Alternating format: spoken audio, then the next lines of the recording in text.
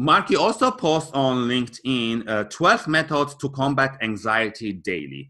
Can you share some of these points and how can job seekers use them, especially when they're applying for their jobs and you know that there's anxiety or they're waiting? How can they use some of those points?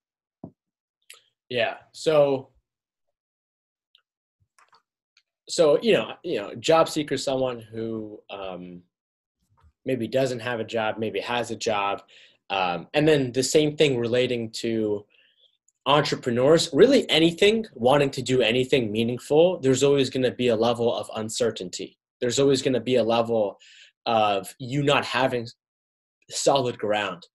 And so especially when you're applying to jobs and stuff, for sure. I remember in my life, not necessarily applying to jobs, but in other times that I still experience today of uncertainty, that can definitely increase your likelihood of becoming anxious.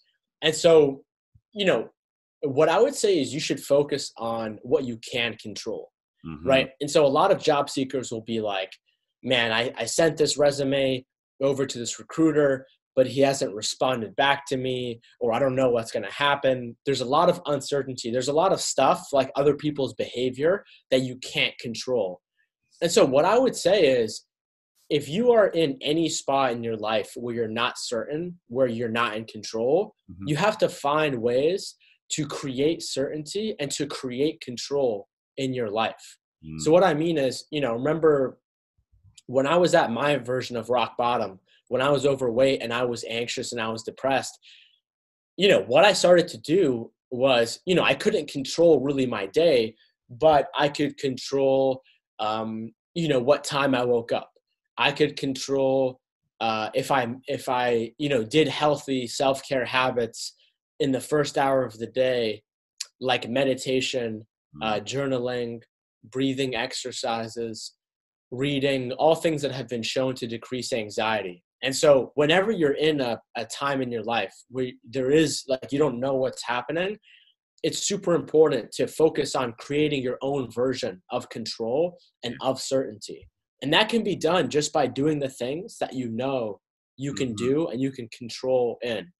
And so if you can do that, a lot of the times what happens is when you're in the middle of the day and let's say you're working, you're trying to apply to jobs or you're seeking a job, a lot of the times you might have a renewed sense or feeling of control and of sort of certainty in your life because you focused on what you could control on the beginning of the day.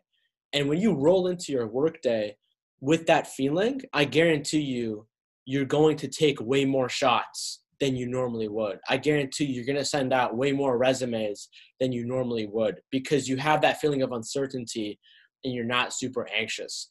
Other than that, I'm a big believer in biochemistry in terms of anxiety.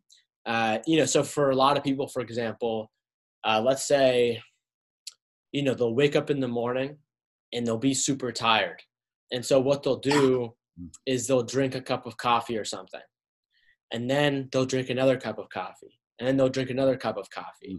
Next thing you know, you may feel focused, but, you've drinking like 4 cups of coffee. And I don't have anything wrong against coffee. I think coffee can be healthy for you. But if you're, abusing something, 4 cups of something, that's definitely too much, unless it's water or something. And so that can create anxiety way more. Let's say you wake up and, you're nervous or something. And so, a lot of people, their coping mechanisms for emotional responses is food. You're upset, you go eat something. You're bored, you go eat something. You're nervous, you go eat something. And this is who I used to be too. And so you wake up in the morning and, you eat like, I don't know, some kind of like a muffin or some kind of like a cookie or a cake or something. All that sugar in that dessert that you just ate for breakfast is going to spike your blood sugar. Spiking your blood sugar has been heavily correlated to increased rates of anxiety because what happens is after your body is done metabolizing that sugar, it goes into a panic response because it's absorbed the sugar so fast and it's used that energy to make you anxious that now it's running on empty reserves. And now there's like an emergency empty fuel tank in your body.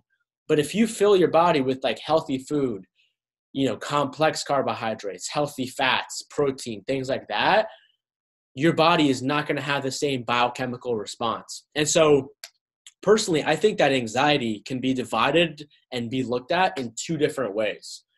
One of them is at a general level, your body, your mind, your soul is making you anxious because you're somebody who you are not. And so for me, I didn't live the life that I actually wanted to live. That's why I was anxious, because I didn't know who I actually was.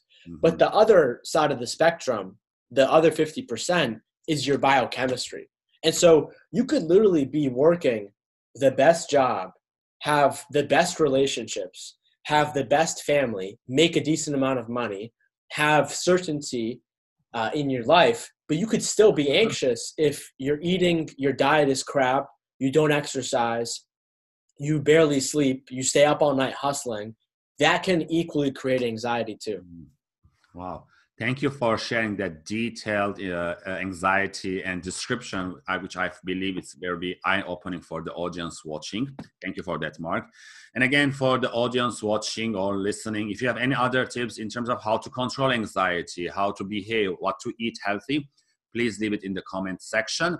Like and share the video, subscribe to the channel, and tune in tomorrow for another question with Mark.